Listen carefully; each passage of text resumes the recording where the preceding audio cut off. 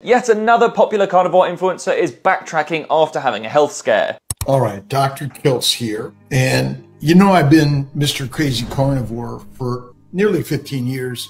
I felt amazing. Recently, I've also had a test that showed my CAC score went from 700 to 800. My CT angiogram noted a few more plaque sites with calcium in my LAD and my right coronary.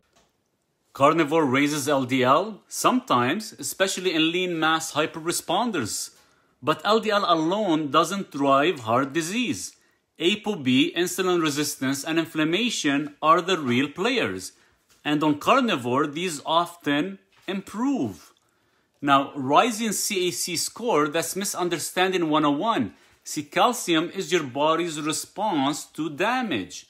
It hardens soft plaque to stabilize it. A higher score can reflect healing of older, unstable plaque, especially after years of high ApoB.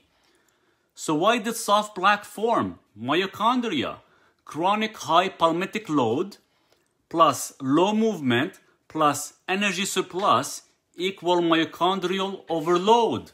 More ROS, impaired endothelial signaling, oxidized lipids get trapped, shift fuel mix and redox change arterial biology.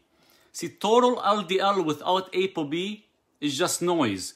No hs-CRP, fasting insulin, triglyceride to HDL, that's vibe, not medicine. CAC must be read in clinical context, not Instagram drama. Carnivore isn't magic, but blaming meat without understanding particle count and plaque biology is lazy science. Start with ApoB, understand soft plaque, then talk risk.